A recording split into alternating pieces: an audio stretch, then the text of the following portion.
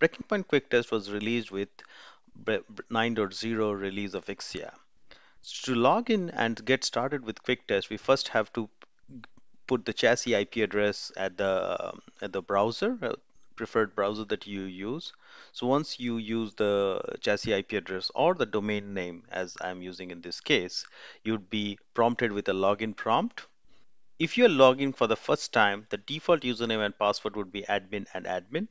And once we put the username and password, you log into the chassis.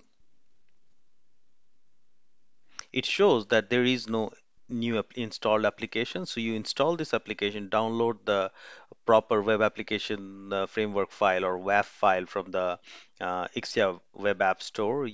Once you have downloaded, you just can point it to the browse and have a local file, or you can give the URL location. So it starts uploading the package and then it would install. The whole process should be over in about 15 minutes. So let's quickly transition the next 15 minutes.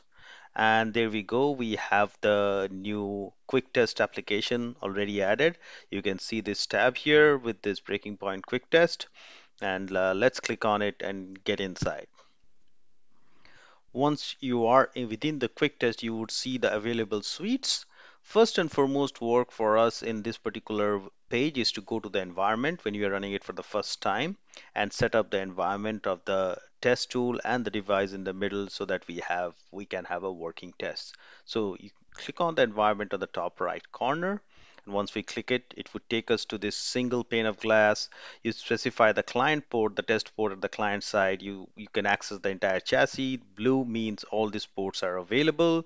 And we click on a particular port that I want to be configured as a client, and it immediately shifts to the server. And you click another port that we want to be configured as a server. These are the test ports.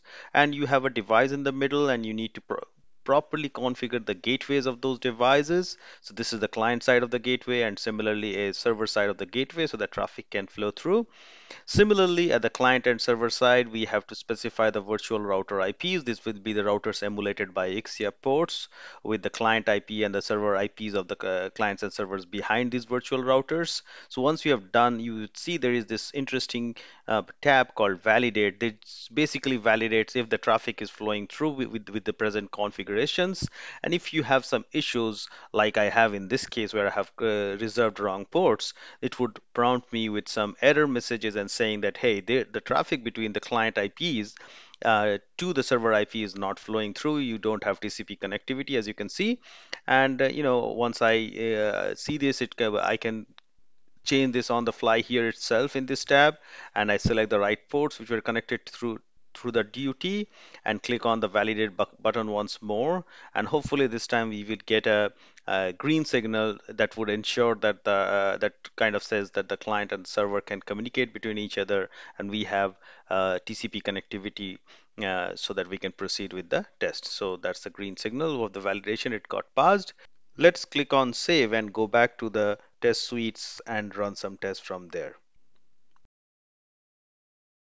I am back at the test suites and we see all the available suites and some of the coming soon suites. So you can read through some of them, like we have a performance, we have encryption performance, we have NetSec Open, we have security, DDoS, perimeter assessment.